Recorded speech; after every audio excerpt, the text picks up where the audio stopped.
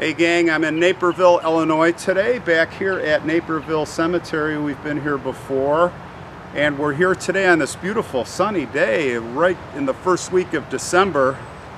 Boy, the weather's going to be changing soon, so we've got to get them in while we can. But we're here today to see a very, very unusual marker. Actually, it's a cenotaph. I do not do cenotaphs. Very rare is the time. I like to go to the person's grave, not just a memorial. But in this case, the gentleman who the cenotaph represents is buried very nearby here at another cemetery. So we'll go see it, and then we'll go see him, his grave. But this cenotaph, this marker is so unusual and interesting. Let's go take a look at it. I couldn't resist. The man's name was Horace Potter, and he was in the Civil War. He was a surgeon. Now I want to shout out Deb and Trish because they actually found his picture, which is really interesting. Always like to see the face of the person who we're visiting. It makes it so much more personal and intriguing, in my opinion. Pictures are what it's all about, especially the pictures on the grave. But in this case, this cenotaph it has embedded within it a artillery shell, the same exact shell that ended this man's life. Of course, it's not the exact shell, but it's the same exact type from the Civil War. And it is right up here. There's a larger monument here that commemorates the soldiers in general of the Civil War, 1861 to 1865. And we'll take a quick look at that. But here, right here in front of this is what I was talking about. Look at that. That is a real artillery shell from the Civil War. At least the head of it sticking out, the warhead, and part of the casing. Take a look at that, guys. And I'm believing that the entire shell is probably intact, of course, inert. But you can see these ribs here. And I would believe that the shell is going all the way through this stone. Isn't that amazing? Never seen anything like that, I have to say. There's a horseshoe there. Ah, somebody left it here. It's not part of the...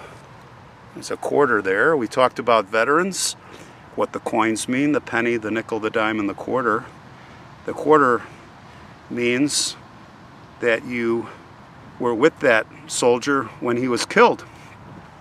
I'm sure most people don't know that. Anyway, it's a sign of respect.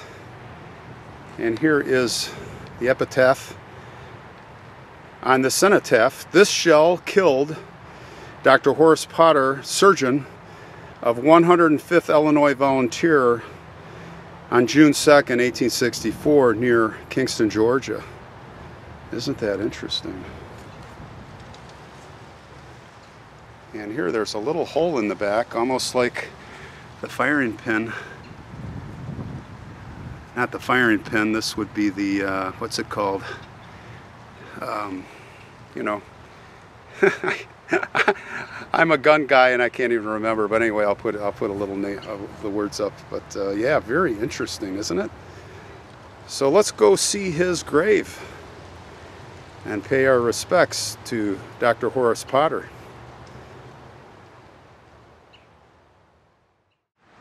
We are in Glen Ellen, Illinois right now. We're at Forest Hill Cemetery, and we did find the grave of Horace Potter, the surgeon from the Civil War who was killed by a bursting shell.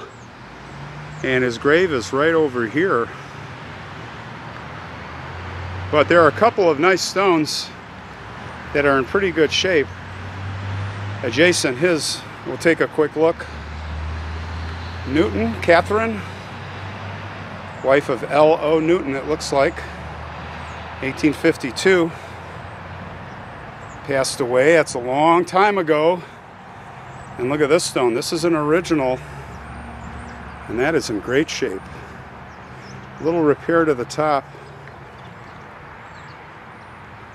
but those repairs look long ago. It's holding up quite well, especially in this climate. Adeline E., wife of W.J.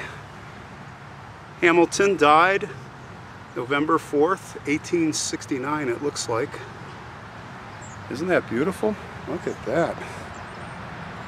With the curtains, or the tassels between the curtains closing on her life to the next life. And here we have the perfect sunlight coming on an angle to see this as best we can of Horace S. Potter. And there you see what is probably a Union flag with tassels. The inscription is pretty worn away. I'll just leave it to you. This is better than a flashlight, but I'll give you a little background. He represented Danby, Illinois. He enlisted in 1862, and he was killed in 1864, as we know. He was a surgeon, the 105th Illinois U.S. Infantry. He lived in Chicago, actually.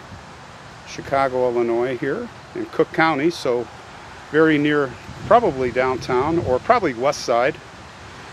39 years old, married. He was originally from Jerry, New York, and his service record shows 3 years, mustering in September 5th, 1862 in Chicago. And as we know, he was killed near Axworth, Georgia, June 2nd, 1864 by a bursting shell. So there it is. Nice marble marker. He's here. And you just have to wonder, you go, boy, what are the odds? He was probably out with troops picking up the wounded, and here comes an artillery shell, and that's just the bad luck, the bad odds. That happens. And he lost his life. Thank you for your service, sir. A brave man saving lives. So, see you later, everybody, and stay safe.